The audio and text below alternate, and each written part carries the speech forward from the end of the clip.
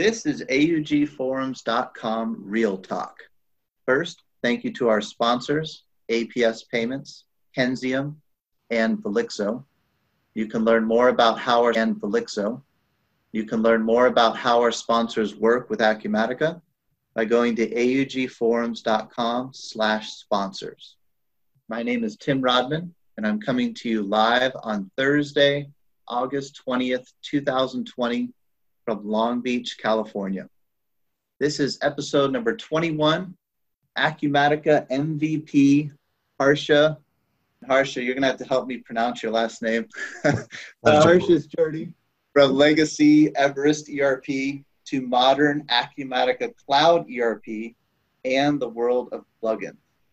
So with that mouthful of a title, Harsha, I'll turn it over to you to help me pronounce your last name and introduce yourself.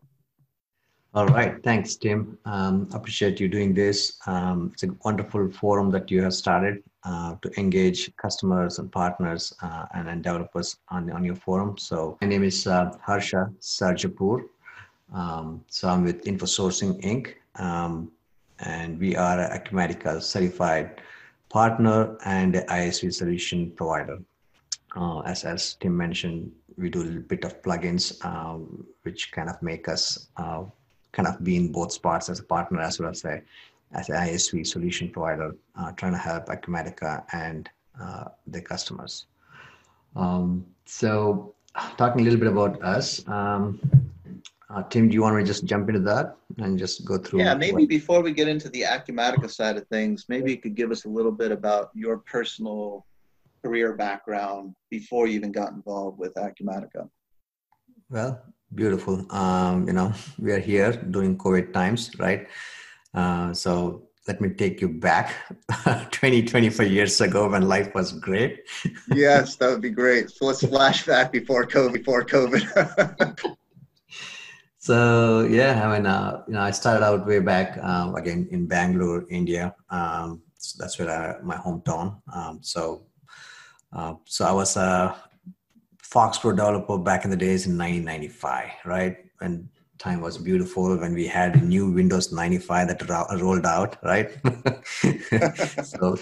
so that's when I started programming and switched from Foxpro development to visual developments with Visual Basic and C++ and all the way to C#, right? I just fast forwarded, and then during this course of kind of development as a developer, did few warehouse management solution for a company out in Kenya. So I did 2 visits to Nairobi and Mombasa. It's a great place back then.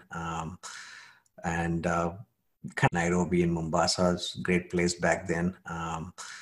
Kind of one led to another, and I ended up with iCode, which is the ERP solution provider out of Virginia, right? So that's how everything started. So I joined them in 1998, and they were building, ERP solution for small and medium businesses. It was called Acware. Homegrown solution turned later on into an ERP. So that's where we kind of joined in there, and they wanted to build an e-commerce integration, just like Amazon, right? So that was a really good project that I worked on. We came up with a prototype called iShop, which we were able to connect in real time to the database and be able to show catalog and checkout and place order. And then we quickly turned that around and we created the first Acware online. It really synced into customers. People were buying software left and right, and everything was looking great till we came up till 2004. So until then, I was working there as a product manager, managing the e-commerce module and add-ons. So I come with that ERP experience, and I've seen the whole software development life cycle that goes through the ERP development, right? Starting all the way from developer, going through all the way and working through to the top of product management, where you really sit there and listen to customers and partners and what their requirements are, and how do you translate that to technical specs versus functional, and then what features can be added, when it's going to go out, what release notes can be done, and how the support works, and how the sales is engaged, how sales sometimes oversell and undersell, and all the difficulties that you go through, right? And then we in fact undersell, and all the difficulties that you go through, right? And then we in fact had a forum, which I mentioned to you before. I used to manage the Everest forums. So I go through the pains that you go through today. So this was my experience dealing with ERP and ERP customers. So since I stepped out of Everest in 2004, then we started out info sourcing, right? That's the company that me and my partner started out. Primarily, we started out as a documentation outsourcing company and outsourcing in general. And we did a couple of good projects for, California based companies. I'm not going to use some names, but we did good outsourcing projects. And then slowly I switched back to ERP again, helping primarily Everest customers, especially in the e-commerce, space, because I had a pretty good handle on the e-commerce. So we kind of customized e-commerce websites, SEO. SEO was great back in the days, search engine optimization. I, in fact, had a patent pending on SEO from Everest point of it.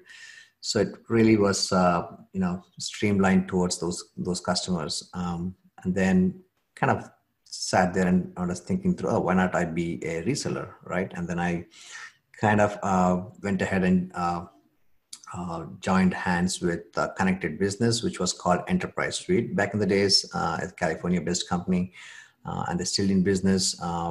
They were pretty much like Everest, a hybrid solution. And I would say it's a desktop application with web services in the back.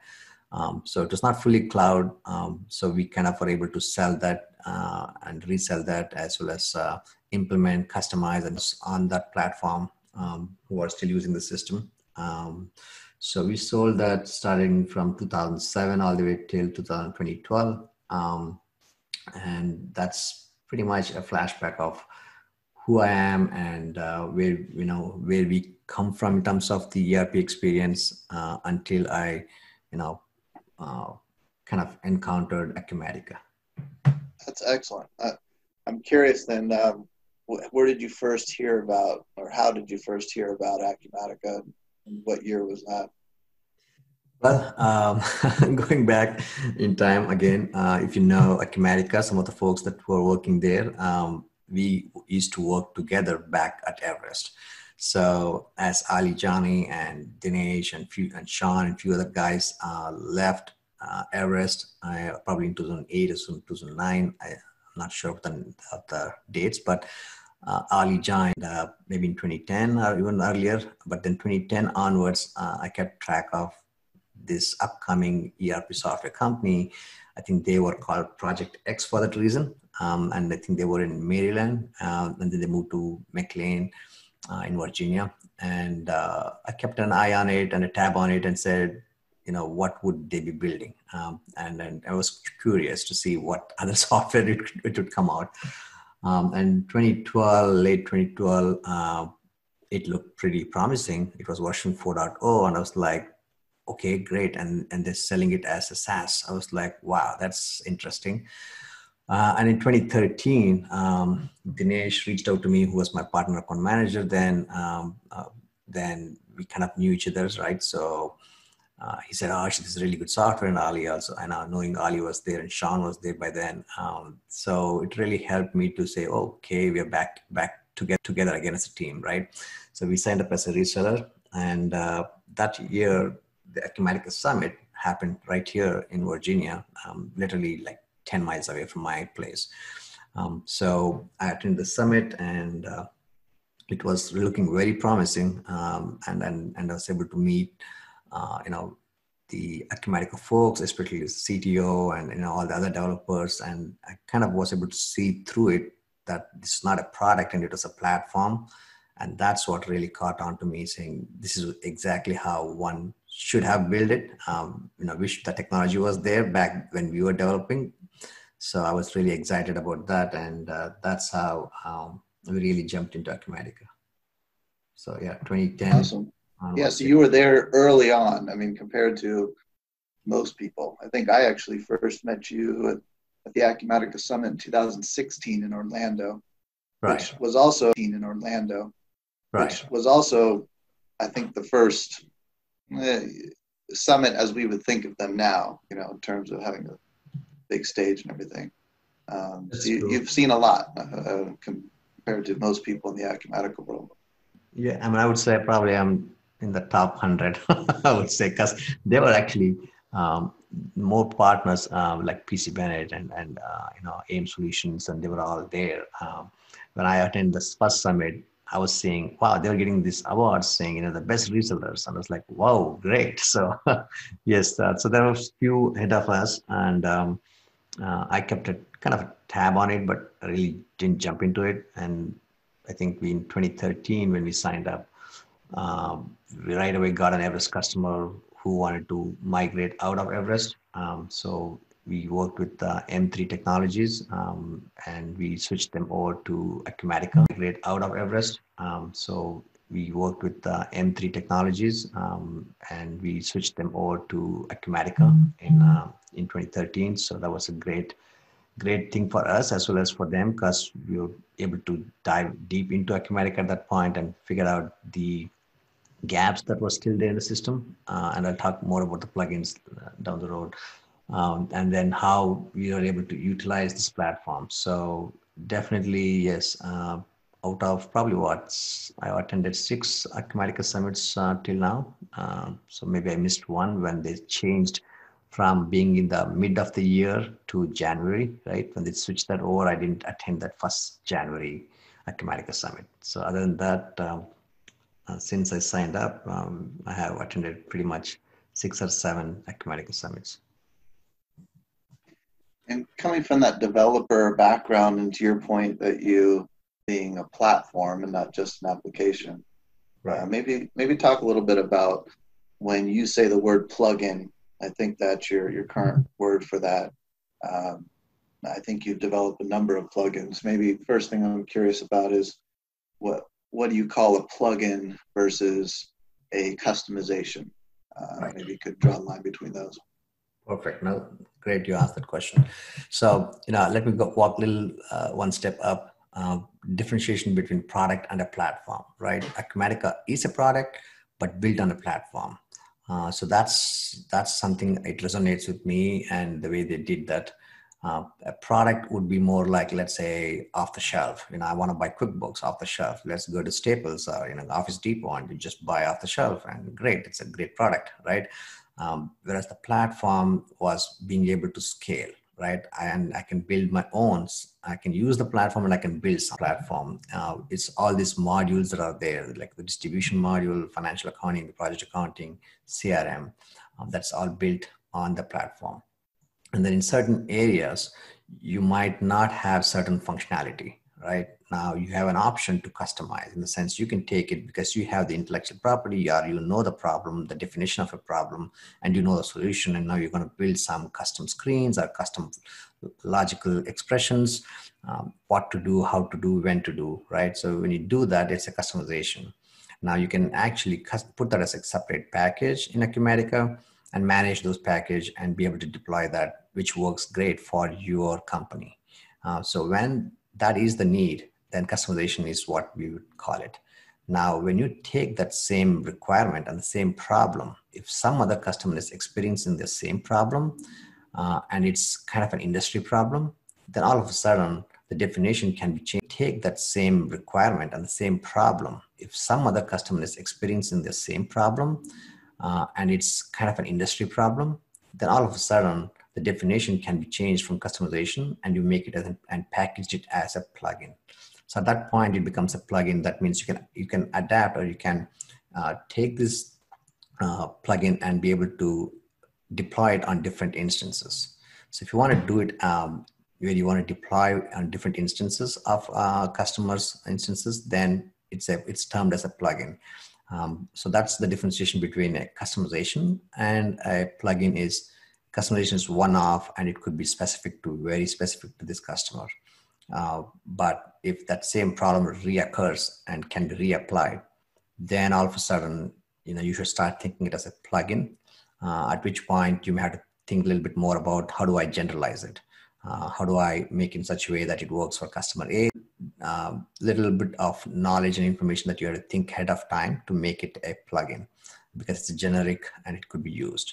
So that's the differentiation between a plugin and a customization. So from a technical perspective, it's still deployed the same way as what's called a customization project inside of Acumatica.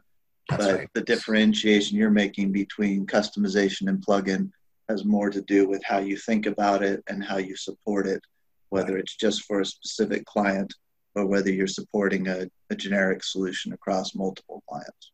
Absolutely. No, that's absolutely true. Yes. So from the technical, functional, the intellectual property, all of that is the same. How you deploy it, how you build it, and how you deploy it is pretty much the same in Acumatica. But it's just that how you support it and how you enhance it, and it becomes like your baby to build those plugins. To compare that with, let's say, iPhone, right? ID at that point in time, and let's say, and some other app developers start to use the platform of Android or iOS platforms and build the apps for those smartphones. So consider app as a plugin equivalent in the ERP world for Acumatica. So I know you've done a number of plugins, and it sounds like in the beginning you started off just implementing Acumatica and doing probably customizations for specific clients. Right. At what point did you turn the corner into plugins, and maybe what was that first plugin and what made you excited enough about it to say, hey, I want to actually support this as a plugin and not a one-off customization? Yep. So I think that was our experience wherein we were implementing Acumatica for our customers. And as we are implementing, obviously one size does not fit all, right? So there will be always a 10 to 20% that we were implementing Acumatica for our customers. And as we are implementing, obviously one size does not fit all, right? So there will be always a 10 to 20% that somebody does a bit different. And that could be termed as a customization, things that you can add. Like obviously you can add custom fields and whatnot. So that's not really the problem. The thing could be like, maybe I do it a bit different. The way I do sales codes versus how I do my shipping or how I do my integration with something could be different. And that could be customization. So as we're implementing, the first one that we rolled out, we had two of them going at the same time, but the first one that we rolled out was the e-signature plugin.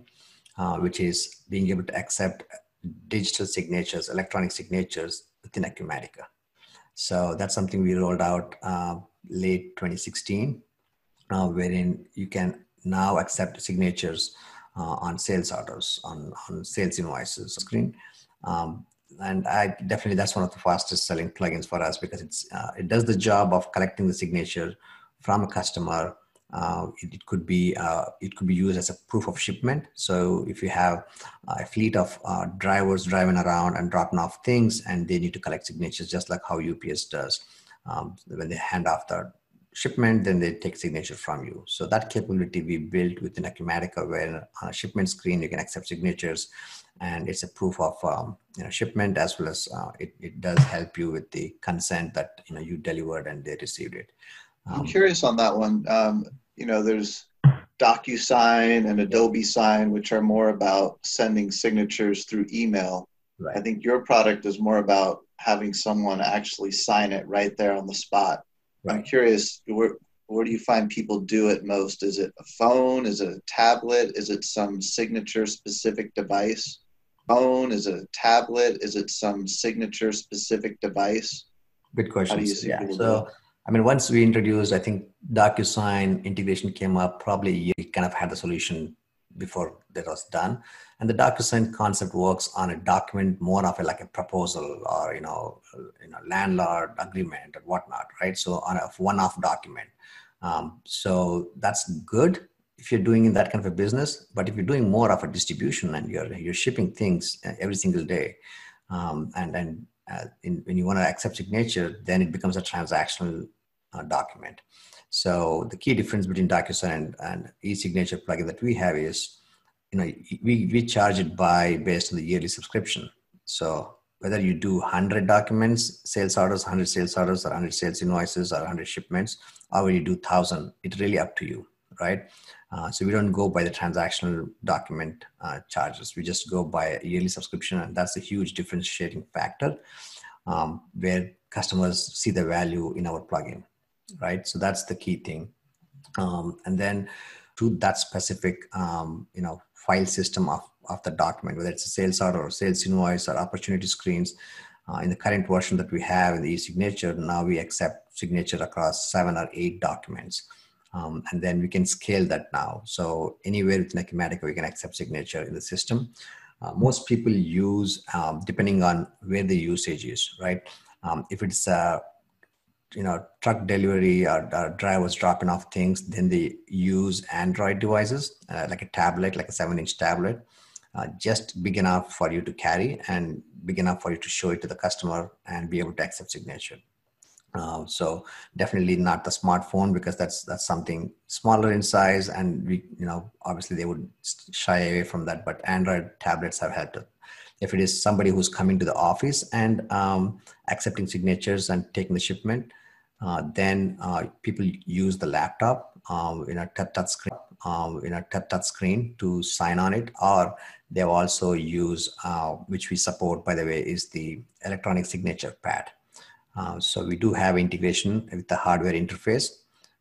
So if you buy that particular model that we support, then you can plug that right into your desktop or laptop that you have in the office and be able to provide that to the customer to sign on the signature pad directly, and we capture that signature into Acumatica.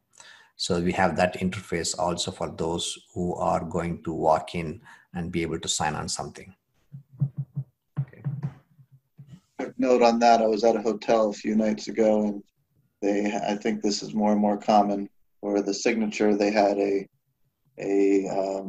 thing of clean pens and a thing of used pens with COVID, right? So I'm sure even with electronic signatures, that's a consideration nowadays. But eventually we'll get back to more. I'm sure that's a consideration nowadays. But eventually we'll get back to more and more that in person, especially to your point, when you're dealing with distribution, you're still dealing with physical shipments. And so there's still a need for that in-person verification. It's not going to go away with physical goods. Right. So that makes a lot of sense to be able to have that option, not just the do signature via email option. Right. I mean, again, and also everything is moving towards cloud and everything is moving towards electronic. And obviously people would like to collect signatures and be able to electronically sign, especially with COVID, everything's become electronically signed. People now don't want to accept any checks. They want to do more of ACH, right? Or credit card. So definitely there is, opportunity for us to sell this more. There are a lot of partners. We sell through partners. We sell it through direct.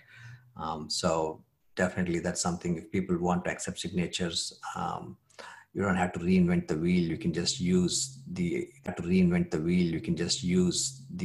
plugin that we already built. And it's been used last 4 years now, right? 3 to 4 years. And across US, as well as we have a couple of clients in South Africa that are using it. So we know that works outside of US as well. Well, that's awesome. I know we want to walk through a number of your other plugins as well, but I think it's great that the first one you went for is still doing well for you. So that's a great sign for your other plugins as well. Yeah, so that's why we kind of started out with another one called the Print Shop, and that was actually this is where the thin line was. We customized it to begin with, right? We were implementing it for a client of ours called Kevin's Worldwide, and they are more into screen printing, promotional product company, right? As we were going through it, and we're like, why do you do all this paperwork? And we could automate this, and we can do it within the Acumatica because of the technology challenges we had. And we finally finished the project. They went live, and then I turned around and saw, well, guess what? There could be companies like this which could also make use of the solution that we built. And that's where we kind of turned it around and made it as a plugin and called it Print Shop. Meanwhile, we had done the e-signature, so we learned some experience of how to do it as a plugin within Acumatica. And then as we went towards creating our first full-fledged Print Shop plugin, which is primarily for print distribution companies, promotional product industry companies, Anybody who prints something on paper or on apparel or on any material, then they all go through what's called the art approval process, where they're printing some art or they're printing something on something, right? If that's needed, then they go through a job production kind of a facility where a lot of people touching the same job and doing certain activity. So there has to be some kind of managing that, being able to see the status of the job as to where the job is and who's working on it and what's the status of it.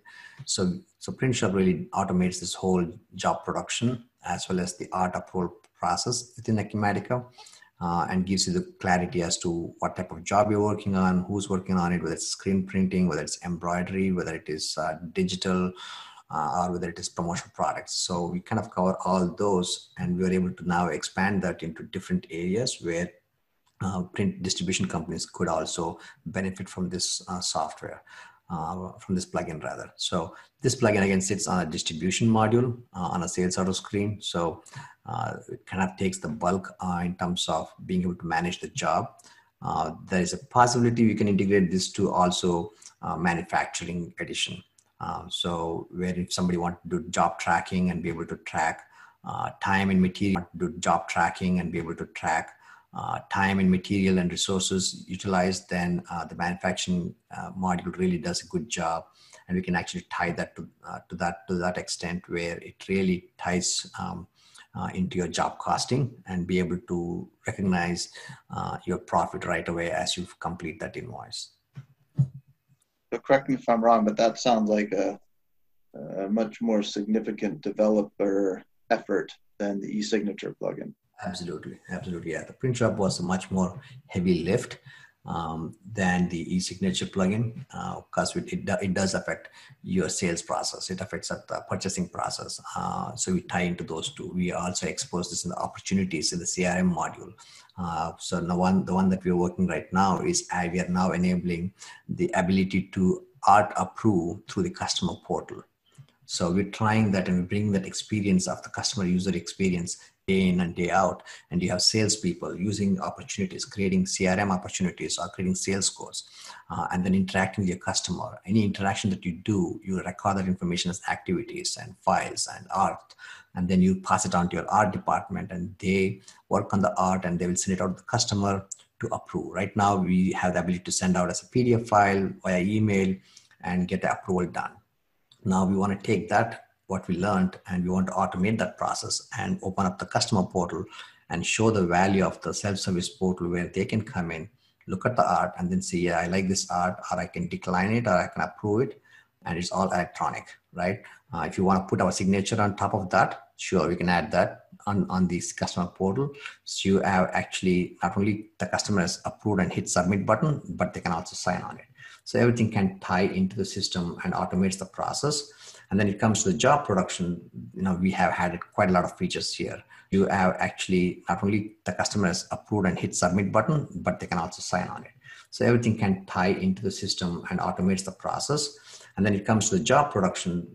We have had quite a lot of features here where you can create now multiple job cards and you can assign it each line. For instance, I might be doing a screen print on a t-shirt, Nike t-shirt, medium, 20 quantities. I can assign a job card. And the next one could be, because I'm having a golf event, and the next one could be I'm doing polo shirts with embroidered logo on it. And then I might be doing a hat, and I might be doing some golf balls, and when I want to put Acumatica logo on it, sure, you can do that. So you can create multiple job cards and be able to assign them and manage and track everything that's happening. Some of them are normal POs, and most of them are on demand basis. So we tie that to the purchasing process. Some could be drop shipped because some promotional products, most of them gets drop shipped. So you can really track and use and we are consuming that in the print shop and showing people how they can use Acumatica to the fullest extent with the help of the plugin. So that's something very niche, very specific to print businesses. That's interesting.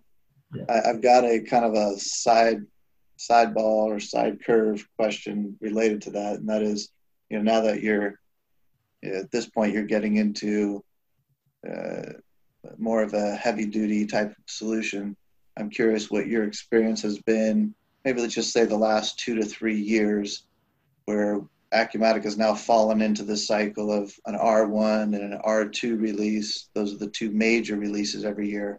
We all know there's always a ton of new stuff that comes out with each new release, R1 or R2. But then in between there's these builds within a release that come out maybe every 2, 4, 6 weeks and port a plugin on top of that. How often have you found that when you're within a release and you're just upgrading to a new build, how often has that caused a problem for you? And I guess the reason why I'm asking the question is, I think one thing a lot of customers still struggle with is how often do they just apply a build, and how much testing do they need to do when they apply a build? They know when they upgrade to a new version, like new R1 or a new R2, they got to treat that like a full-on upgrade. Mm-hmm. But I'm curious how much in your experience, build to build, are you treating it as an upgrade versus not much impacts your product? Right. So my experience that I've seen, has it broken? Yes. Has it broken badly? No. Does it break quite often? Not really. But it has broken in certain areas, like maybe in the opportunity, they change few things. Does it break quite often? Not really. But it has broken in certain areas, like maybe in the opportunity, they change few things, the fields, and that has broken.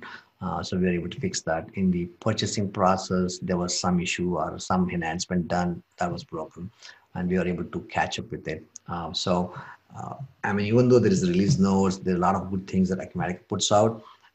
In practical sense, you won't go through it 100% and try to map it, saying, "Oh, this is what's going to affect my solution." But this is what I believe. I like the concept of R1 and R2.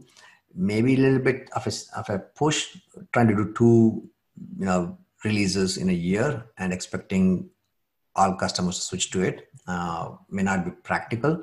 Theoretically is great, but then it becomes a stress for plugin developers, right? Now you have to test every 6. So you're adding new features. So on top of that, you're testing, and all of a sudden R2 is here. So you have to be compatible with that version and make sure that works. So what we have taken a stand is we always want to keep our plugins ready, especially the bigger ones like the print shop and the jewel shop. Those we want to check and make sure it works only on R2, or rather we tell our clients upgrade to R2, because R2 I've felt is the most stable and most complete version. In R1, you might have a feature that's introduced, but it may not be rock solid. And then by R2, it gets really rock solid. And so that's what I've kind of seen my experience. And I tell people that would be good timing to switch over. So definitely there is, if there is a necessity, for instance, example for print shop customers, let's say they have to do some kind of testing. So we do have a setup sandbox. We have testing. So we do have a setup sandbox. We have their team, use their data and do some testing. We involve the salespeople, we involve the purchasing people, those teams to test. Literally basically tell them that, just do what you're doing, which is create sales orders, act like this is a real one, and create a purchase order. Let the purchasing team take it over and let them just say, yeah, I received it, and just run through the reports and the whole steps, right? We have the 10 steps or 20 steps that people have to touch, and make sure nothing breaks and no surprises as you go live. So that's how we are kind of interacting with our clients and testing it. So there is, to some degree, customers are involved when we upgrade once a year. So that's also a good thing, because now you can see new features that Acumatica itself has introduced, in new automations, like for example, business events or any other things that are coming. Now you can see new features that Acumatica itself has introduced in new automations, like for example, business events or any other things that are coming in. You get the time to learn and see. And then how we can also make use of that in the print shop itself and say, hey, you know what, here's a better way of doing it. So it's a constant usage of time in terms of development and testing. So definitely customer needs to kind of reserve at least, maybe 5 to 10 hours in every upgrade, just to get themselves, in terms of learning the new product and the new features, and then making sure that nothing's going to break when they go live. So that's definitely a must. That's great advice. Appreciate that. So you mentioned e-signature, you mentioned print shop, then I heard you slip in there jewel shop for a second there. I'll let you go ahead and talk about jewel shop then. Yeah. So that's another aspect. They happen to be in the jewelry business, and they want to do customization. And as we spoke more and more, I said, this is a customization. It's a heavy lift in terms of customizations, what you're trying to do, because Acumatica was not meant to be for a jewelry business. It does the job more or less 60%, 70%, but, it's all about naming convention. Like, how do you name it, right? How do you call it? What we learned quickly was they don't call inventory a SKU, right? They don't. In their business terminology, it is a style. So this is a new style of earrings. This is a new style of, bracelets. So a style is what for them is inventory item, right? So we kind of learned that, and that's one of the example where I kind of said, instead of doing a customization, I would rather turn this into a plugin. So right there, more or less, it's the same concept. So that's how we kind of, from get-go, we said it's going to be a plugin, and the benefits of being a plugin. So the customers kind of signed on, and we were able to build Jewel Shop. And I would say Jewel Shop was one step higher than the print shop, because we did quite a lot of automation in the jewelry business. So we utilized attributes to good extent, being able to search by attributes, being able to narrow it down and say, yes, I have earring made up of this and in gold in 14K carats versus 18K versus, if I wanted to have a diamond on top of that and whatnot, I can start filtering the record all the way to that one specific earring that I have that the customer was looking for, and be able to turn around and say, yeah, we have that in stock, how we can get that done for you. So that's what we understood, how people buy in the jewelry business, and how the earring that I have that the customer was looking for, and be able to turn around and say, yeah, we have that in stock, how we can get that done for you. So that's what we understood, how people buy in the jewelry business and how they do transaction. It may not resonate with Acumatica's way of doing things. So that's where the Jewel Shop really was able to kind of add those features like the smart search, being able to do consignment, memo in, memo out. That's something very much every jeweler does, is a consignment memo out. They send out this jewelry to another person and try to see if they can sell it for them. So it happens quite often. So that's where Jewel Shop was the third plugin that we came out. We launched it early 2019. So we have 2 customers who are using that, and they're super happy because it speaks their language. It is meant for their business. I'm curious, when you mentioned consignment there in Jewel Shop as a customization and then move to a plugin, do you find that sometimes you move backwards? Like, you might have someone with a specific consignment need that's not in the jewelry business. Do you then maybe take what you've built in Jewel Shop and pull some of that out and do a specific customization for a client? Right. Yeah, that's a possibility. I've heard another industry which does good amount of consignment goods is the rugs, in the carpet industry, rugs and carpet, where they do bring in the carpets from Iran or India or other places, and then they may say, yeah, I have this carpet, and they can consign it out to another distribution company and then try to sell it through them. So anybody who wants to use in that aspect, we can definitely detach just the consignment module and then be able to make it as a separate customization with Jewel Shop, wherein you can, instead of using the barcode scanning, I actually ran into this provider at a trade show, jewelry trade show, and they were using RFID, but they didn't use the ERP system. So I was like, well, we have the ERP and we have the Jewel Shop, but we don't have the RFID. So we kind of, hand shook, and we were able to integrate their RFID system into Acumatica. So now, I would say that's an amazing technology, Tim. Like, you turn on the wave connector, like the hardware device, and you just hit scan, and it'll scan like hundreds of inventory items. Think about it. You have like 50 jewelry for, let's say, earrings, and then you have 50 bracelets and you have 50 other products. Instead of sitting there and scanning each barcode, with this wave connector, you can just scan in within few seconds, 10 seconds, all your hundreds of products are listing in the system. You have 50 bracelets and you have 50 other products. Instead of sitting there and scanning each barcode, with this wave connector, you can just scan in within few seconds, 10 seconds, all your hundreds of products are listing in the system, and it will show you that you want this to add to the grid, and you can add to the sales order. You're ready to check out. So the RFID is really promising when it comes to doing transaction and being able to track and figure out where your products are. So that's something which we integrated. And I had another partner who reached out to us and said, hey, can we just use RFID and not for jewel shop for another customer who needs RFID tags. So that was one example where we said, well, we could do that. And we were able to kind of identify which areas we need to plug that module if required. Yeah.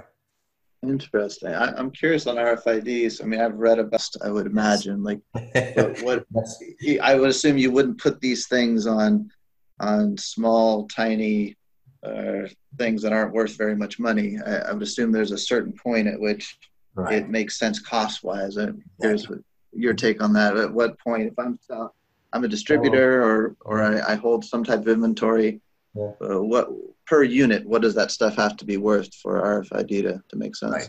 So I would say it really is, RFID is important for, let's say, if your product, the material that you're selling is of high value, right? When I say high value, it could be like a jewelry that you're selling that's high value, and it's labor intense, right? How much would you pay for a labor to tag all the barcodes? $10 per hour, right? And then you have 1,000 products, and how much would you spend the time there? And you want to go to the next trade show and you want to re-tag it again. So then how much would you spend that? Trade show and you want to re-tag it again. So then how much would you spend that? So that is involved. And then the cost also with RFIDs, there are two types of it, active and a passive. So passive ones are sleeping all the time, and you can wake them up with the signal and then say, who are you? And it'll respond back and say, I'm so and so. And that's how you know it is active at that point. Whereas the active RFIDs is always constantly beeping and giving you signals back. And those are a little expensive. But for what we have done in Jewel Shop is for passive ones, and it's just like a sticker, right? It's already embedded. The code is embedded on it as it prints. It's just like a barcode. As you printing itself, it already got the RFID number, a auto-generated number to it, and you tag that along to these devices or any products that you want to sell. I think the break even would be, the market is also, drastically changing in terms of the pricing. There are now more drastically changing in terms of the pricing. There are now more RFID providers out there who are ready to sell the RFID tags. And it's all about the devices and the implementation part of it. So, but the turnover is if you look at what's the time spent in retagging and scanning and how much productivity you're going to gain by having all of the RFID tags built in. So that's I may not have the exact stats as to what the break-even point is, but definitely my thumb of rule here is, if you're a company and you have certain products which are precious goods, whether it's jewelry, whether it's lens, or whether it is any other product that you think is worth transmitting, or worth, for instance, if it's a bigger equipment, which you can have to lift and do things. So then you can just put the RFID on once on it. That way, and all you have to do is just use a scan gun and just scan it, and you're able to scan that through. So those are the things that will help you. It helps you also in if you want to do a physical inventory count. You have a big warehouse and you have thousands of products. Think about closing the whole warehouse and trying to do a physical count 1 or 2 days. Instead, with the RFID, if you're all done with RFID, then it'll probably take an hour or two to scan everything and get a physical count.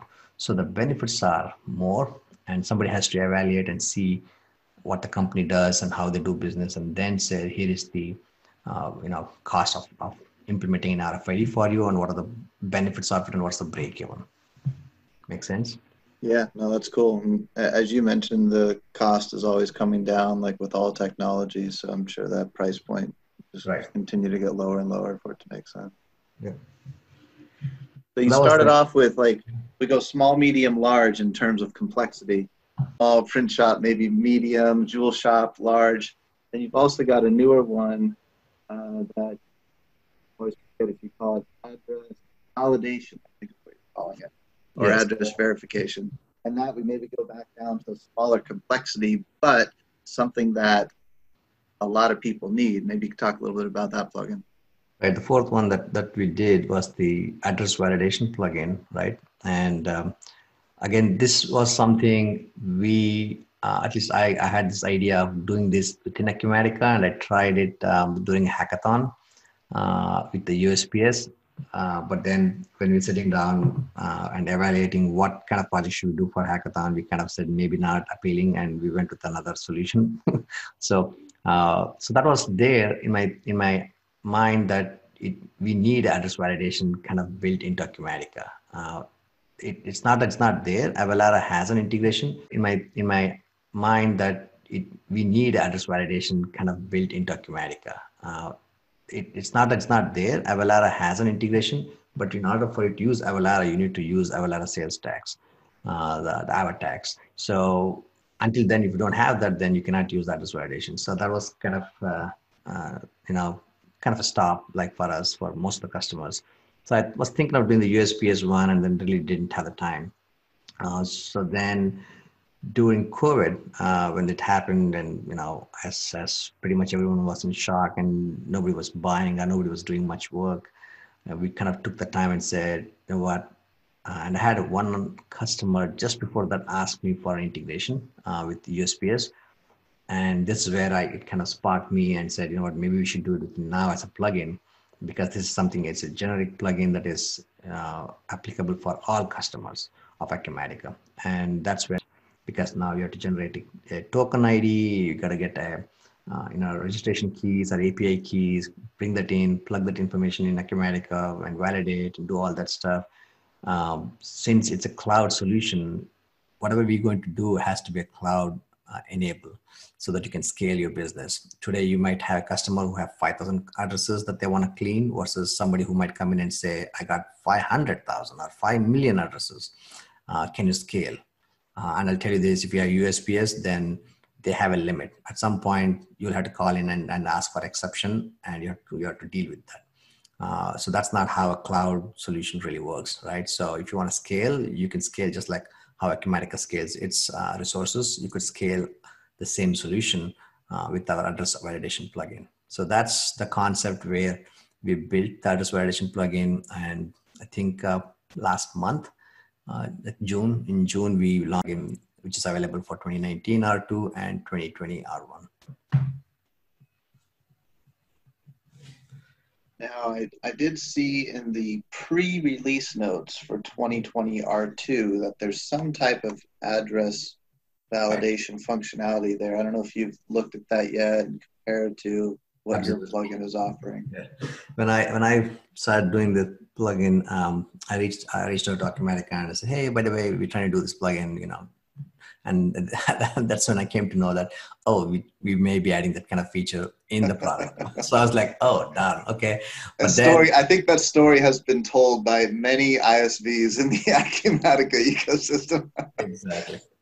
So we weren't taken back by that, but then we knew where we were heading with, and we knew what Acumatica is adding.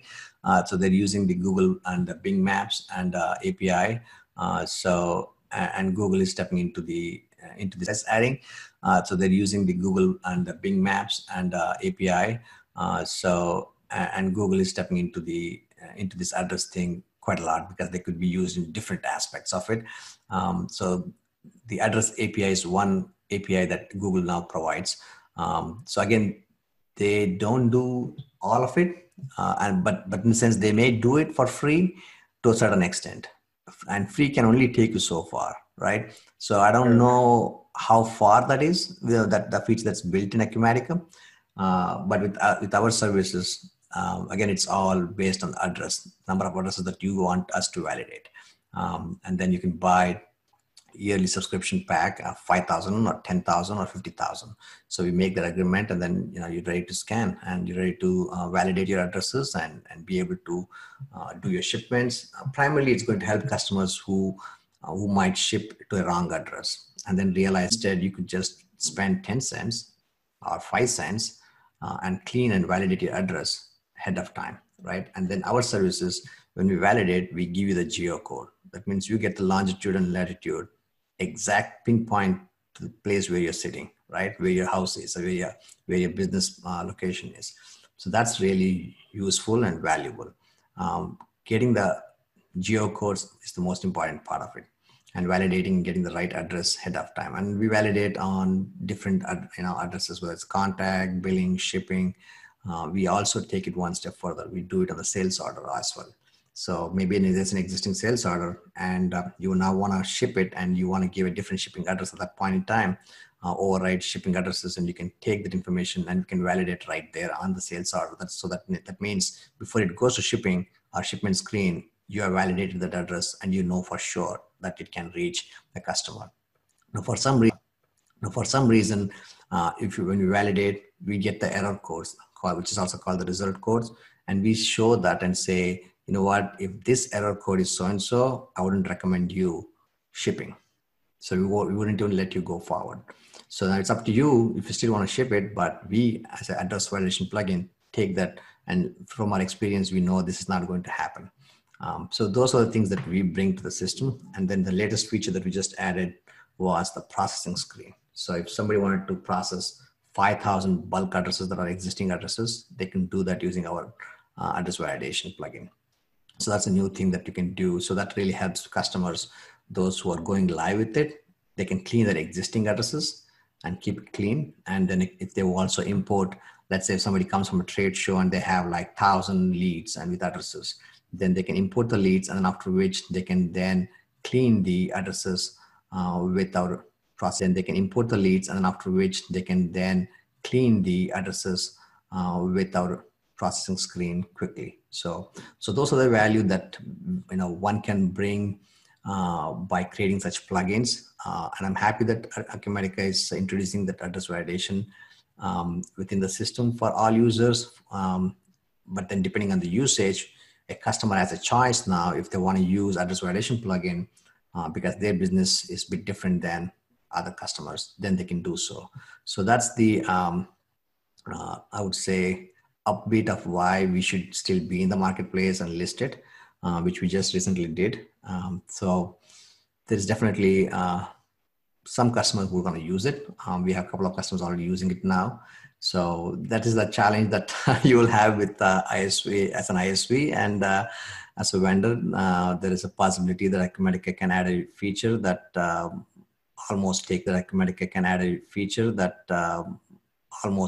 may take out your plugin. So you have to constantly evolve and constantly keep adding value to your plugins and to the ecosystem. And I totally agree with you. One situation I think of is the integration with UPS and FedEx to get tracking numbers, shipping labels. That's been there for years. But when you go to implement that, UPS and FedEx, they look at you like you're a software developer. And like you said, you have to then go get developer keys and you got to set up these test accounts and then prove it's working with them. And then they flip it over to production. And there's a big process for that. And you've set it up as a cloud service, so it just works. You don't have to deal with that. And then also your pace of innovation. I've already seen you add it to additional screens when we requested. You just added the bulk processing screen. And just, yeah, I totally agree. I like it. Yeah, it's very fine-tuned, and I'm constantly listening and constantly adding values and features to this address validation or any other plugins that we do. And I think it's a good thing because now the customer has a choice to use out of the box or if you want advanced level of doing things, the service provider that we use does a lot of address matching. They have fuzzy logic matching, few other addresses that they match. So they are the pioneers in address validation. even before, everybody's using the same data, Google, Bing, and everyone else, but these guys have gotten a master data. So I'd rather work with somebody who has the master data and not reuse it. So, so that's where I see the value. And then once you're geocoded, we did another project for a client where we took all those addresses and we're able to map it on Google right away. And those addresses and we're able to map it on Google right away. And that's something you can see inside of Acumatica. You don't have to go to Google Maps or anywhere, but you're inside Acumatica and you click on sales map, and it shows all the sales that you as a salesperson did with your customers on the map. So if you are a road salesman and you want to go visit somebody in Atlanta, and you bring up this map, it shows you all the of your customers that bought in the last 6 months, and the dollar value. And based on the dollar value, it shows you the different colors: green, red, blue. And then you can click on it and you can say, well, I'm going to go visit this customer and see what they're doing. So if you want to do something of that sort, then the geocoding is really important.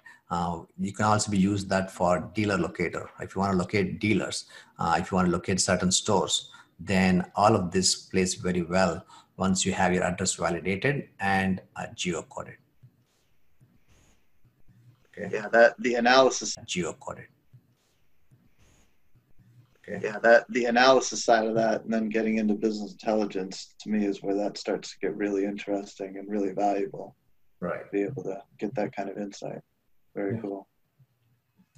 Well, Harsha, I'm looking at the clock. The time has just flown by. I know we might have had some other things we want to hit as well, but hopefully you were able to describe your plugins to the level of detail that you wanted to. Maybe we could do another podcast episode in the future. Sounds like you've got a lot of cool stuff going on. Yeah, thanks. No, I appreciate taking the time to do this podcast. And as I always said, it's important for us to communicate and share information. And your Ag Forums really does a good job of bringing people together. And again, as I said, and you realize this, which is Acumatica has a new forum that's coming up. So, and share with your users. Awesome. Yeah, thanks for coming on. I really appreciate it. All right. Thanks a lot, and stay safe and enjoy the California weather. Thank you. All right. Well, that's it for now. We'll catch you on the next episode of AUG Forums. Thanks for listening and take care. Thanks for listening and take care.